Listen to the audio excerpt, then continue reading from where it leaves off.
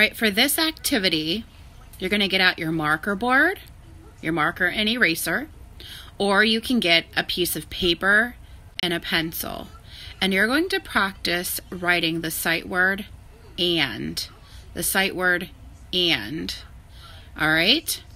So when you write the sight word and, A-N-D spells and then you're going to see if you can practice writing blank and blank. So maybe you could practice writing mom and dad, or your name and your brother or sister's name, or you could write me and blank, like me and mom or me and dad.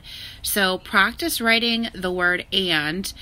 Practice the word and itself first, and if you get really good at that, then you can practice putting it together